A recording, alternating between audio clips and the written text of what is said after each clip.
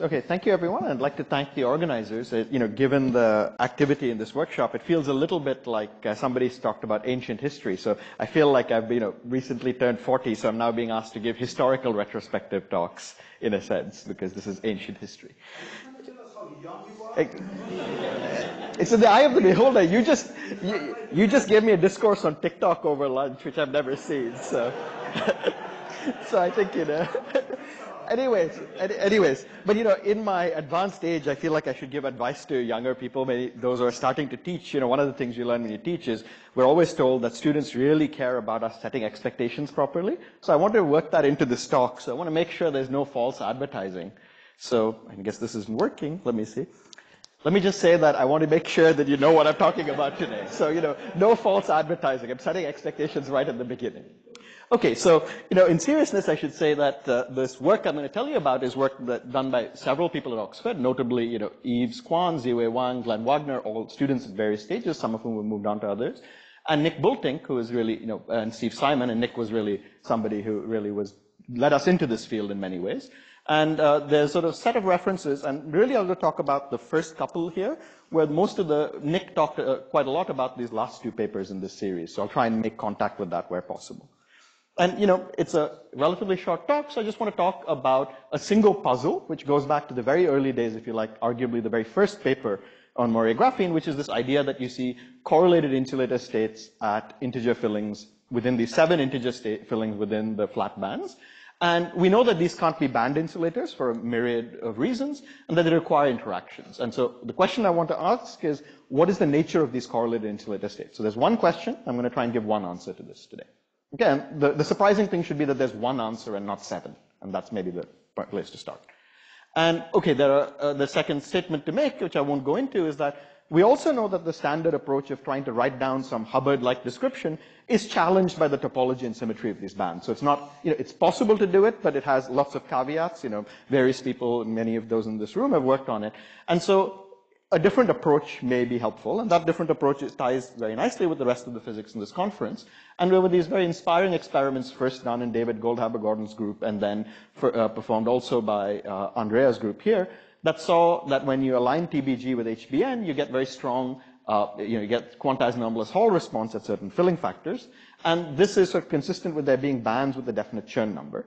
But of course, because time reversal isn't broken, there needs to be some mechanism to spontaneously break time reversal. And, two different groups really very nicely came up with a theoretical picture of that, which is that one can just think of a simple Hund's rule mechanism to flavor polarize these bands. And so, just for those of you who don't remember this, you have, when you're talking about filling factor 3, you want to put the last electron of, plus 3, you want to put the 7th electron into the system. And if you think of how things are filled, you essentially have a choice of putting it into a Chern 1 or a Chern -1 band. And Hund's rule sort of tells you that if you stick all the electrons into one of these flavors, they will maximally avoid each other because of Pauli exclusion, and you'll flavor polarize. And so this is actually very reminiscent of an older problem of quantum Hall ferromagnetism of two-dimensional electron gases in high magnetic fields. And while it is different in some interesting ways because of the nature of time reversal breaking and the fact that your unoccupied state has the opposite Chern number, which causes some interesting differences, morally this is very similar to this old idea. And that led to various ways to think about the theory, with this very influential picture that at strong coupling, maybe we should take this analogy to quantum Hall ferromagnetism seriously. And there's this very beautiful picture that, again, several people in the room, including some of our organizers and the session chair, came up with, is the idea that one should really take this seriously, but actually try and find a point where you can take it even more seriously. And you can tune to a special point where you can have an emergent, very large symmetry, U4 cross U4, which amounts to saying that, you can write down, so you can choose a basis in which bands have a definite Chern number. You can rotate freely between bands of the same Chern number, which gives you some very large, you can think of this as the world's most painful magnet to deal with because it's some very large, highly symmetric order parameter. And what one can go from there is to recover the physical symmetries by the method of doing perturbation theory. So you add whatever you think are the physically important things, add deviations from this idealized limit, which changes the nature of the form factors, add some single particle dispersion. And what this does for you is predict certain specific states. At nu, it says, well, at nu, what you do is just fill nu plus 4 of these 8 bands. And the idea is that that will break some symmetry. It won't be this huge symmetry. It'll be some smaller subset of physical symmetries. but the specific way in which you break them is sort of predicted concretely by this. And so you get an alphabet soup of different phases. And so it's a very beautiful picture. It, gives you, it putatively answers the question I started out with, because it says, it puts a label on each of those 7 correlated states. So, quantum anomalous Hall states, a certain type of intervalley coherent state, and it also puts a churn number for each of these. It also, you can do this and you find that each of these integers is a nice robust gap state, which is what's predicted by this strong coupling picture, which is really, again, Hund's rule predicts that you get charge gap states, possibly with some flavor collective modes. It's a really beautiful start, and really, for me, this was, having worked on quantum Hall ferromagnetism as part of my PhD, this was really nice, because it, put it in a language that I understood and was familiar with. But in fact, this conflicted with many of the experiments. So the most obvious one was that this was, in some sense, too good to be true. This was working on a system which wasn't aligned with the substrate, and it gave you lots and lots of churn numbers everywhere. So you see that every odd integer state has a churn number in this picture, and that's just not what is seen in experiment. Most of the time, you don't get a churn number in TBG unless you work quite hard. The second thing it tells you is that each of these states was a pretty strong, large gapped insulator. And that's, again, not consistent with lots of experiments. Notably at neutrality, one often sees something that's more semi-metallic, and you don't particularly see strong integers at plus or minus 1. So this was starting to conflict. And another more subtle thing, which, naively, if you do the calculation, you often think that you get the right Landau fans because of the sequence in which you break symmetries. But if you actually work a little bit harder and think about realistic effects from the dispersion, where you kind of think about how the dispersions change, you often don't get quite the correct Landau fans from this picture. So it seems that while we have this very beautiful theoretical picture, the strong coupling approach is inconsistent with the observed phenomenology. And this was the state of affairs when Nick came to Oxford. And we started thinking about whether there's other ways you can think about this. And one of the things that was important was that the fact that, while you're at strong coupling, maybe the coupling isn't that strong. Maybe it's worth moving away towards an intermediate coupling problem, but still starting with this lens of strong coupling and asking, how do we go away from this manifold of strong coupling states? You've got to think a little bit more about the kind of states you're looking for, not quite working within that strong coupling manifold. And there are various reasons you might think that TBG is really at intermediate coupling. The one reason is that, if you think about the Hartree effects, there's some kind of, the Berry curvature is not uniform through the Brillouin zone. So even if I start with a flat band, there's some complicated form factor of the electronic wave functions, and that can lead to a non-trivial dispersion, even just doing some simple Hartree calculation will give you some non-trivial dispersion, which you should be confronted with because that's the same scale as the interaction that you're working with. So these are comparable scales. And the second thing you might worry about is that realistic samples have strain, and that strain is known to increase the dispersion of the band. So these are two reasons why you might say that working directly in the strong coupling limit is not so useful. So we decided to take this seriously and look for what might happen in this regime. And what you find is that for all non-zero integers, you get a single notion of order. Call it a single phase, that's a little bit of art creative license. The statement is that there's a certain type of broken symmetry that's observed in each of these cases, sometimes coexisting with a gap, sometimes with a narrow or vanishing gap within the resolution of numerics that you can do.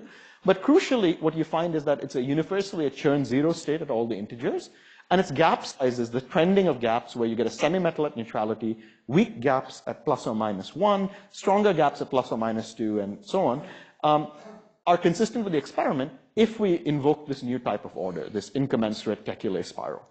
And I should point out that actually, by really beautiful work by Dan Parker, had already pointed out that strain played an important role in reproducing this experimental observation that the neutrality point is a semi-metal. So the ingredient really, I should be specific, is heterostrain, which is the relative strain between the two layers. And this is something that we don't have to take on faith that it should be there. We can look in STM and see that it's actually present in STM, looking at STM data. And it stabilizes the nematic semi-metal at nu equals 0, and these IKS at nu not equal to 0. Second piece of phenomenology which you can ask, again, I would take this if you take numerics with a grain of salt, you should take this with a large spoonful of salt because we're going to do Hartree-Fock in a metallic state. But you could ask, what does it look like when I dope these correlated insulators? And that's something that we did do.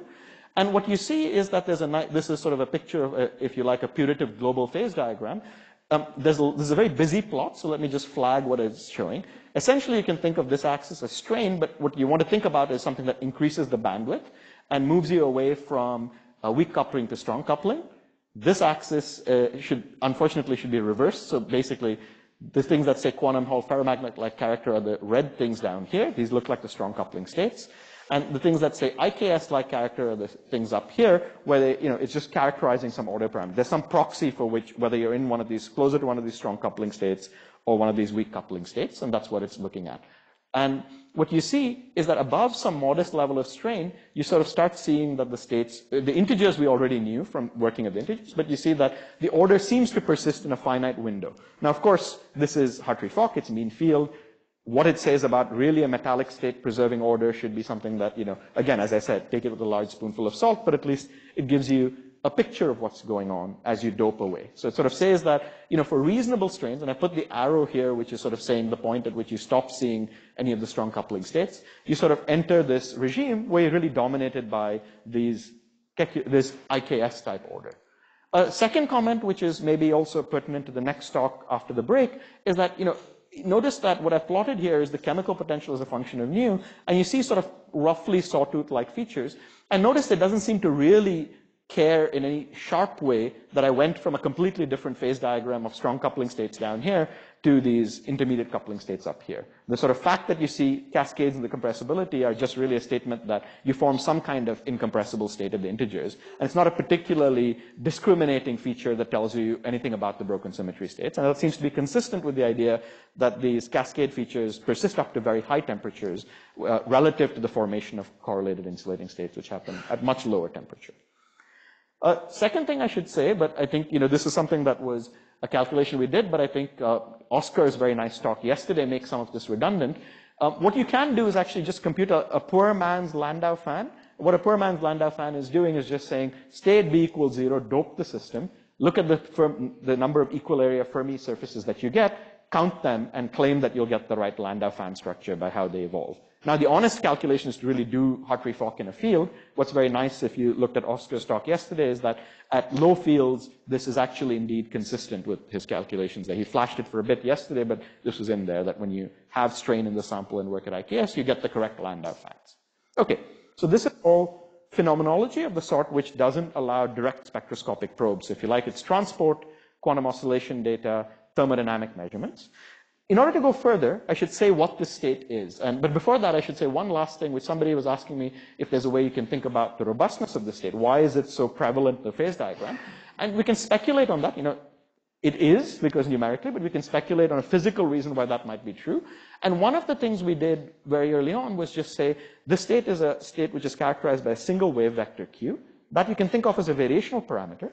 And you could ask, how does the energy depend on that variational parameter if I happen to get it slightly wrong? So if I pick the wrong wave vector, not the optimum one, and what you see is this kind of pattern which is just doing numerics on different system sizes as a function of this variational parameter, which is, I'll explain what it means physically, but just think of it as a parameter in the system.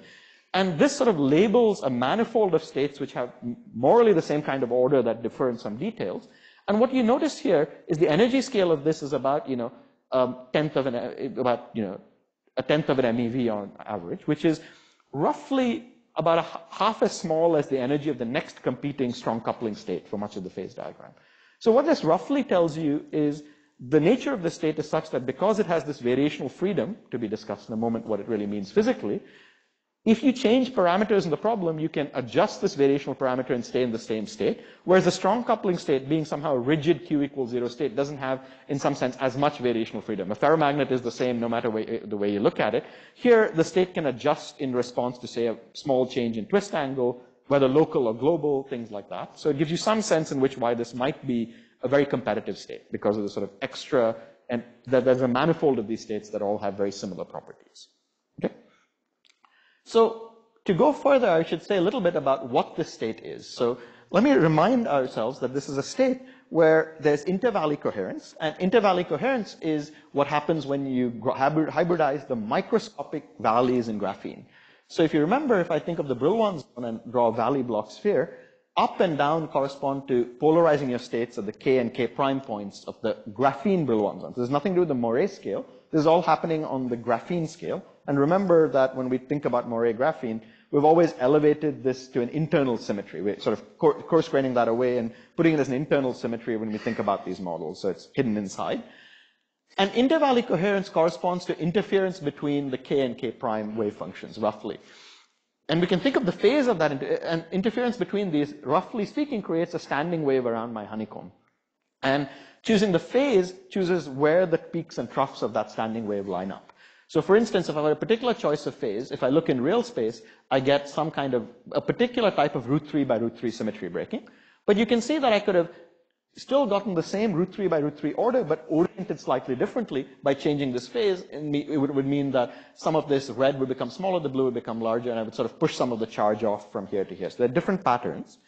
And one way to think about this is that this is intervalley coherence, but if I actually think about what's happening when I have realistic interactions and I have strain, first of all, strain breaks C3 symmetry, and I'll maybe say a little bit about why we think that C3 breaking is actually important for this state. But given that it's broken C3, it decouples the Dirac points from the zone corners and reshapes the dispersion. And in particular, if you stare at this dispersion, you see that there are two patches in the dispersion, which I've just highlighted. It's not rigorous, but it's just flagging that there's a region which has a low energy pocket and a high energy pocket. So this is a color map of the dispersion. And of course, it's time reversed in the other valley. So the dispersion in one valley develops these features, peaks and troughs, which are mirrored in the other valley. And if you think about an optimal Hartree-Fock state, you can convince yourself that a good variational state, so one thing you could do is a strong coupling state might just you can imagine valley polarizing everywhere. And that'll pay some penalty because you've got to spend some time in the high energy or the low energy pocket. You could imagine doing IVC everywhere, but then again, you spend some time in the low energy pocket. Or sometime in the high energy pocket. But something you might be willing to do is say, if I could only align myself in the low and fully valley polarize in the low energy pocket whenever I don't want to be in the other valley. And the way to do this is to actually boost these Brillouin zones in the two valleys by Q. If the valleys have hybridization at a finite wave vector, then it's possible to valley polarize always in the low energy lobe and line it up so that you're maximally avoiding the high energy lobe in the other valley. So you line up the high energy lobe in valley K with the low energy lobe in valley K prime. Thanks to time reversal, this flips it in the other valleys. And in those patches, you always valley polarize into the low energy pocket. Everywhere else, you just have IVC. And as Nick pointed out, there are sort of topological constraints on exactly how this IVC winds, and that sort of tells you everything you need to know about this state. And so this is a picture of what you do. You line these things up, and you get this IVC state, and you get this. But the important thing is that this is happening at a finite Q, and this Q is, again, on the Moiré scale. So what does this mean for my order in real space? In real space, this is where you get this idea of a Kekulé spiral, so let's unpack that. Kekulé already said what it meant, because this was the fact that when you had intervalley coherence, you had this Kekulé charging pattern on the, I should emphasize that it's a Kekulé in the charge channel. You could have also had a Kekulé in the current channel that's related to the KIVC state. This is a charge Kekulé pattern. And it's on the microscopic single layer graphene scale. And if I look on this, what I've sketched here is how this pattern evolves as I go from one Moiré unit cell to the other. The spiral piece has the fact that there's the single wave vector that modulates this Kekulé pattern on the Moiré scale, and you go from having it, so what I've sketched is an artist's impression of this IVC vector rotating in space. And what that means is if I look in one AA region, I would see a pattern like this, and this pattern slightly rotated as I go from one AA region to the next. And so over space, this is modulated. And importantly, because this Q was done by something on the Moiré scale, and we've given up microscopic knowledge of what's happening on the graphene scale, at this level of calculation, nothing actually pins that Q to the microscopic lattice. So it can be incommensurate on the Moiré scale, because it doesn't, the graphene and Moiré scale don't talk to each other. So locking in a pattern on the graphene scale does not actually, at this level of approximation, translate into locking a pattern on the Moiré scale, right? So in some sense, this is taking advantage of the Moiré physics, because it sort of says there's a separation of scales, so I can choose to do something differently on the Moiré scale than I would be dictated to do on the microscopic scale if I took this very seriously, in that sense. If I took the microscopic charging as a rigorous thing for what I have to do in space. This motivates an idea that because there's a sharp real space order parameter, and crucially in the density channel, which you can image in STM, you might ask, can we look at this? And in fact, there's very nice work by authors, including some people here, I believe. I think Tomo was involved in some of this work. It's a very nice analysis of what kind of IVC patterns would be accessible to STM. And in fact, I thought that was a very surprising thing in that paper, because, there is this historic strong coupling state, the KIVC state, which you would naively think, it's a current order, which is hard to see. But the naive expectation would be that if you, sorry? Oh, it'll be fine. I think it's 10%, so it'll be fine. Yeah. Yeah. No, I can't. This has never happened before. Somebody asked me to speak faster at a conference. Please record this for posterity, right? Because then I can use this. Anyway, so let me go back. I'll try and ignore that. Let's see. Oops. Sorry about this. Yeah. Okay. So to me, what was very surprising about this is this very nice analysis that said, you know, if you have a KIVC pattern, that's some kind of current order parameter. Current naively is not something you can image in STM. But yeah, I was always taught to believe that if I take a current, the square of a current is a scalar. And so you would say that if you had some current order, you would probably see the square of that should be a density. You should be able to image that. What's very special about the KIVC state is there's an extra symmetry in the problem that essentially kills this, you know, the fact that you have a current pattern at second order, you'd expect a charge, you just don't see it. So if you like, this is STM dark matter. You can't see the KIVC state in STM.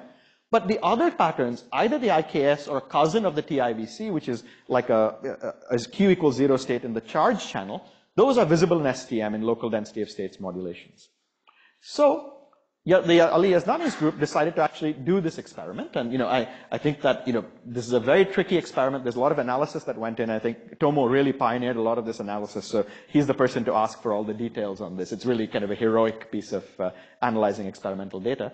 So what they did was they started out with taking a sample which they knew had some strain. And what I'm showing you here is that Ali was supposed to speak at this conference. So, you know, we've been a double act at a few conferences. So I feel like Laurel without Hardy or Hardy without Laurel at the moment. So anyway, so what he notices is that in STM, he looks near the correlated insulator at nu equals -2. And so what he's plotting is if he looks away from this, far away, what he's doing is Fourier transforming in an AA region. And at large doping, you just see prominent Bragg peaks when you're far away from -2, which are just the Bragg peaks of graphene that you expect to see. But as you come closer to nu equals -2, you see the Bragg peaks that correspond to this √3 by √3 charge order on the graphene scale.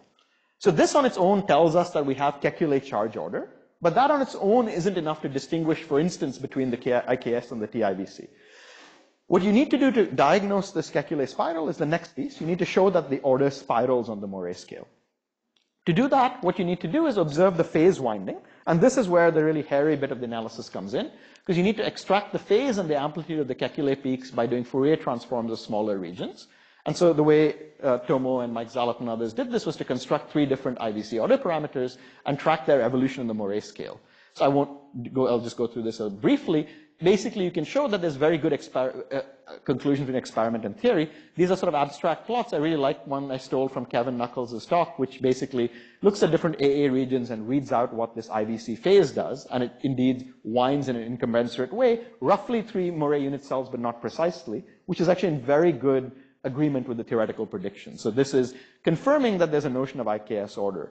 And in sort of quite dramatically, I think, I wasn't there, but Ali talked about this work at Aspen about a year and change ago.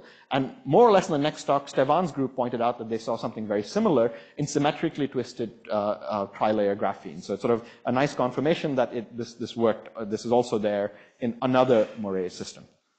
Let me just summarize some recent theory progress. So again, you know, at some point we were exhorted by, maybe it was Sendil, that we need to go beyond Hartree-Fock. So I don't do that, but I have friends who, you know, some of my best friends do things that are beyond Hartree-Fock. So Mike Zalatel and Nick Bultink and others in the room actually worked quite hard and found IKS at nu equals -3 using DMRG at very small strain.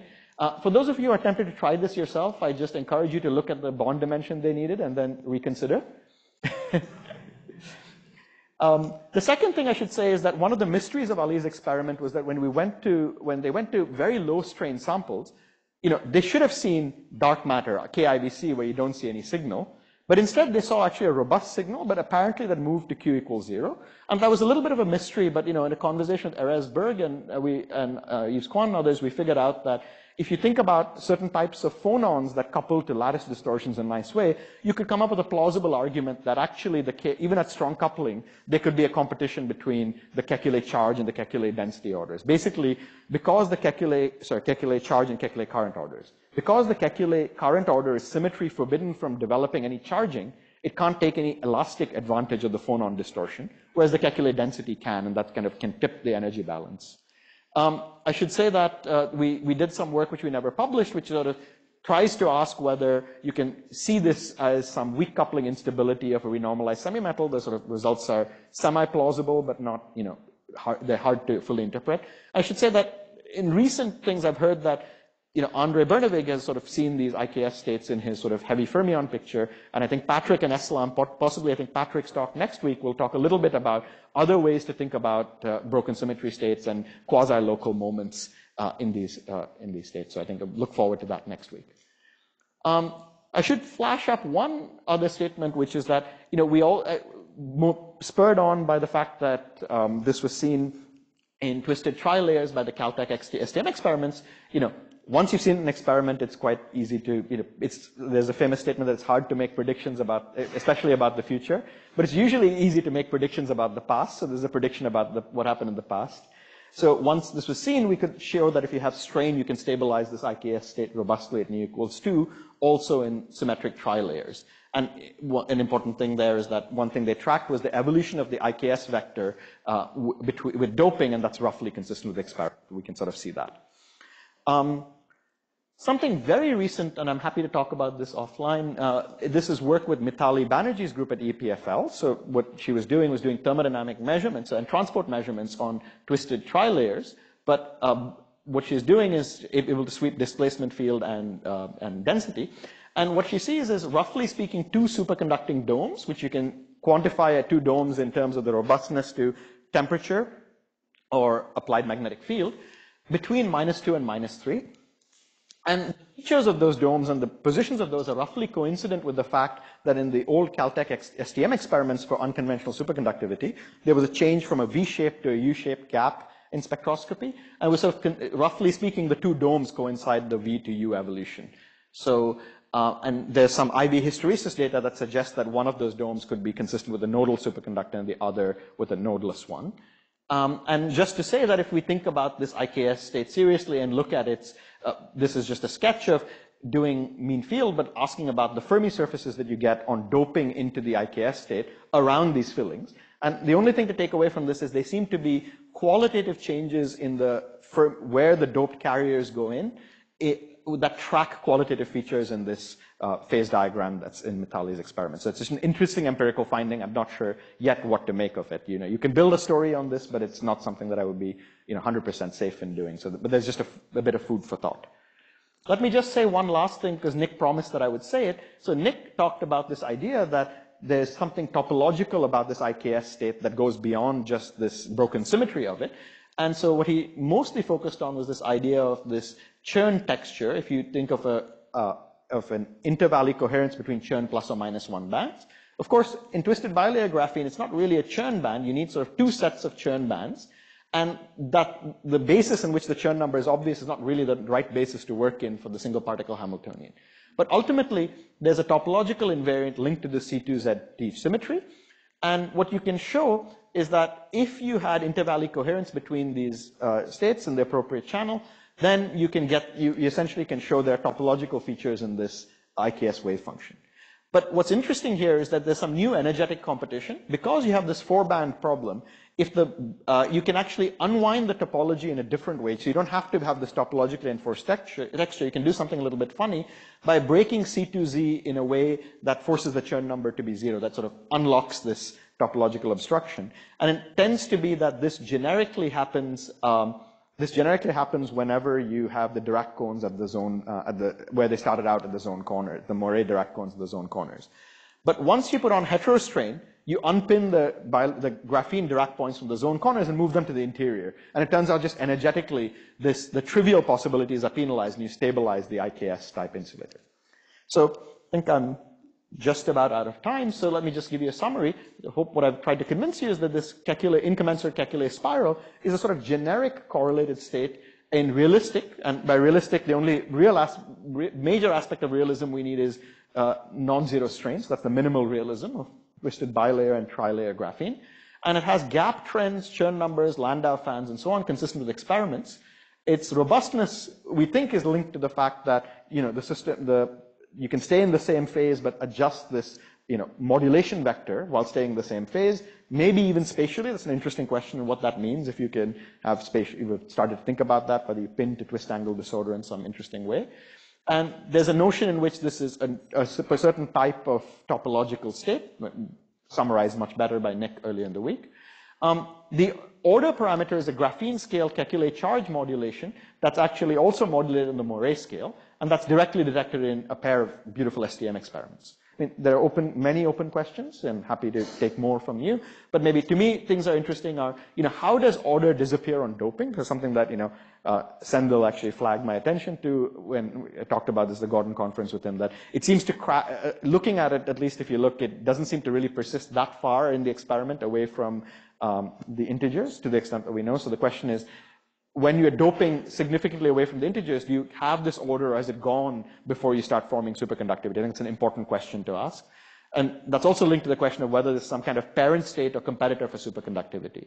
And as I think even a previous speaker today flagged, this kind of incommensurate IVC order has just recently been reported, at least theoretically, in ABC graphene, where in fact there's been some argument that the collective modes of that could be linked to the superconductivity in this very recent theory paper. And so let me leave you with that and take your questions. Thank you. All right, thank you, Sid. First question.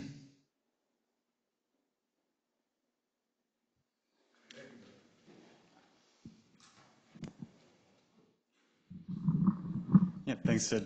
Really interesting talk. I wanted to ask a bit more about the order disappearing on doping. Yeah. So you said something about how QIKS varies between -2 and -3. Yeah. I was wondering if you could expand on that, specifically because one of the pictures I have of reason why IKS is so energetically favorable is this notion of like gamma point avoidance or filling up the gamma point. Right. Because, if you form an ordinary strong coupling insulator, you can only occupy some of the gamma point electrons, but the Hartree dispersion wants you to occupy all of them. Yeah. But it's kind of hard to think about that after you dope, because if you're comparing IKS and strong coupling, you'll fill the gamma point both of them. And so I was wondering if QIKS changes a lot when you dope as a result of that. It does seem to change considerably. Like, I should show it. We have it in some plots. I'm happy to show you offline. I considered putting it in and then I decided not to. So and I don't have a backup slide on it. But we actually tracked it. So one unfortunate thing is QIKS is not something you can easily, there's this sort of lobe principle, but where the lobes lie is a self-consistently determined thing. So what you do empirically, at least in the integers, it's very easy. What you do is just look at the symmetry. You don't allow symmetry to break. So you do symmetric Hartree-Fock. You look at the two valley dispersions, and then you get a pretty good sense of where the lobes are. And that principle sort of works away from, you can sort of guess this as you go away. In fact, that's in some sense how you eyeball it, so you don't spend time searching in some unprofitable Q value. You kind of get a first guess of Q by just staring at this. Often that's a useful first step. So that's at least a heuristic way of doing it. But once you start putting in all the features, it doesn't track anything obviously, and in fact, it doesn't even have to change continuously as you change parameters. It can jump around quite a bit. Now, I don't sort of think that experimentally it would do that so easily. You would think that things would be smoother. Some of this is an artifact of Hartree-Fock, but I think given the kind of mesh sizes and things that you can do when you're trying to pick a Q, very small things can make it jump all the way across, so one has to be a bit more careful. But there is certainly substantial evolution. I think the Caltech experiment, it kind of goes kind of all over the place. It kind of walks across and crosses the Brillouin boundary and comes in on the other side sort of thing. So it's a significant evolution of this Q vector. So I think it is a good point to make that and that may be a good way to rationalize why it evolves in order to optimize the filling in this way. Thanks.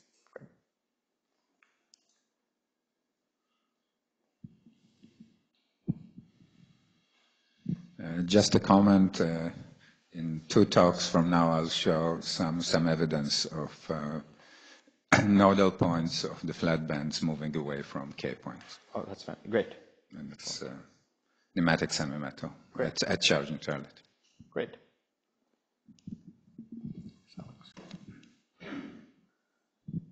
Hey, nice talk. I was just wondering if you could say a little bit more about this disappearance of the order on doping, because in twisted trilayer graphene, that's not at all what happens. Yeah. No, I'm just saying that I'm just reporting what's in the, so maybe actually Tomo knows more about this than I do because he was involved in I don't know how much he wants to say about it, but I was just reporting on this, at least if I look at Ali's, I'm sorry, I've gone a bit too far. If I look at Ali's experiment, right?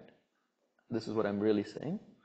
If you look here, what they're showing you is as you dope away, it doesn't go away immediately, of course, but well before you get to -3, this is supposed to tell you the normalized IVC strength, and it does look like it crashes pretty quickly. That's not what we see. Numerically, it actually is pretty persistent, right? You can see in those plots at sufficiently high strain, it persists. I don't know what to make of this data. I mean, maybe Sendel may have some. Yeah, I think it does peak. What? I think it peaks actually around like 2.5 for tri-layer. Yeah, that might be the case. Yeah, but this is, I think that's the problem also, that this is the low strain sample. This particular thing is the low strain sample, so it's a bit. So maybe Tomo knows. He was on the experiment paper, so to quote somebody else, this is not my work. I guess I don't have that excuse. Well, I don't want to say anything too definitive because there's nuance. One thing is that this is low strain data. That's right. Yeah, I should have mentioned that. If you look at the high strain data, which is where the vast majority of the rest of the paper is on, for example, the ICAS state, then the behavior is different. Where it's clearest is actually by going to the high strain sample at the positive filling, so not where superconductivity is seen, but you still see the ICAS state. Then there you see strong IVC persisting all the way between +2 and +3. So you don't have plots. You don't have plots of this for that, right? Yeah, that's what I was hoping. I looked a lot for them, but I couldn't find them, so I should have flagged that this is the zero strain sample. Sendel is itching to say something. Yeah, this is an appropriate thing to do, since during your talk I would ask Tomo a question about this data. This is great. Is that legal? I mean, I'm no longer Indian, I'm British, so outsourcing is fine for me to do now. Right. So since this is up on the screen, and since you just said that, and as this paper, your paper shows, between +2 and +3, indeed, IKS or some version of IKS with some reasonable amplitude persists. What is actually the statement between -2 and -3? Because that's not shown, at least it's not highlighted in the paper.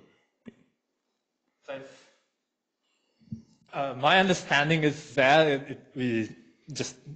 I really don't want to say the experiment didn't have as fine a scan of what was happening as a function of gate voltage. At least I personally don't remember seeing that careful analysis of what the IVC order parameter looks like in that region. Even if you have only discrete data points, is it there around sizable amplitude? Yeah, it's like 2.7 is -2.7. Is it there? I don't know. Yeah, I just don't remember seeing that's a good. Maybe it's worth knowing that. I think is important. Yeah, I should say actually. Yeah, in Stefan's data at least, there it seems like there's a way to extract the IKS vector, and as you mentioned, it does peak. And you know this well. It peaks between 2 and 3. Even the auto parameter is even stronger apparently, you know the numbers. Yeah. Probably some subtleties, but what it actually needs to be stronger. Yeah, because in a metallic state, what is it really doing? Yeah. Good. Okay. So can I first find who's going to answer my next question, and then they can be asked? It's very efficient. Any other questions? Well, doesn't seem like it, so yeah. Patrick seemed to have a question do you again. Have one final?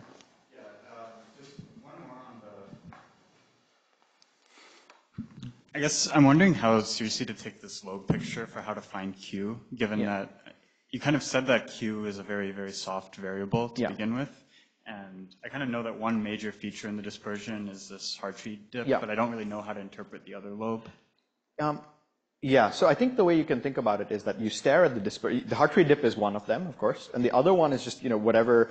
Once you break C2 with strain and things, there's other features. So you try and do the optimum. You pick whatever maximum that you have. There's the Hartree dip. And the point is that you just move it. Because they're just 2 points, you can always find a boost that pops them on top of each other optimally. That's basically the idea. And time reversal sort of guarantees the rest. What I will say is I can't predict where that lobe comes in, but if I numerically give you this Hartree, just give you the Hartree and strain renormalized dispersion, and don't do any symmetry breaking, don't do any searching over, I painted it as a single Q order, but we actually found it in an Edisonian way of actually looking for real translational breaking, because single Q order is not, you can get away with it by playing this trick, but actually we swept in real translational breaking, so there's a lot of work to find it in the first time.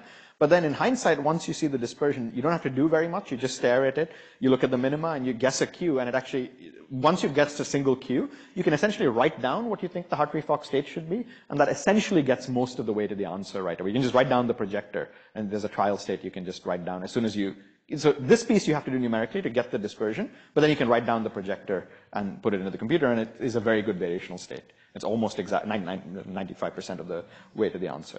And in fact, I think when the Caltech experiments were done, I think in the theory, you had a very good match to the data without having to do full Hartree-Fock, right? You just did the Hartree and then matched the wave vector, and that it was even good enough to match experiment, I think, reasonably. Yeah, but okay. It certainly matches our numerics, so whether it matches experiment, that's high quality of life. So, can I understand? So can I understand the softness of this Q then as like this lobe being kind of broad and flat? Yeah, you can. The fact is that there's some floppiness in how you choose the lobe, and some small detail. Exactly that. Yeah. Very good. I think it's harder to tell what Q you're going to get as soon as you move away from doing the Yeah, as soon as you move away from the integers, it's harder. Yeah. And I think that's what we were doing. Yeah. We were taking Hartree and then using that Yeah. to infer what the Q would be, but I don't know that that logic makes sense at minus 2.5. Yeah. Because we weren't actually doing the proper. Yeah. It works very well at the integers. It works less well away. It works sort of as a guide, but you would still search a little bit more because, as you said, there's other things that go into the question there. Yeah. Islam, I guess. Yeah. So in the strong coupling, there's very strong asymmetry between the electron dispersion and hole dispersion precisely because of Hartree. Yeah. And the IKS is supposed to try to get rid of this Hartree aspect. So, but still the experiment is asymmetric. So is there strong dispersion between particle and hole in the IKS? There seems to be, yeah. There still seems to be. So why? Good question, actually. Maybe Nick, I think it's, yeah. But since we're all asking questions to each other, like I know Oscar showed IKS fans, So which maybe, were asymmetric, as the chair, we just... should dissolve the session into discussion. So I don't have a sharp answer for you for that one. It's a good question. And I think framed like that. I hadn't framed it to myself like that, and it's a very good one. And I think it's worth thinking about. Very good on that note. Yeah, I think it's all connected to the heavy light, the dichotomy, and the fans going one way, and like how this happened in IKS. I think, let's discuss this offline. So it's about time. So yeah, thank you, Sid. Thank you.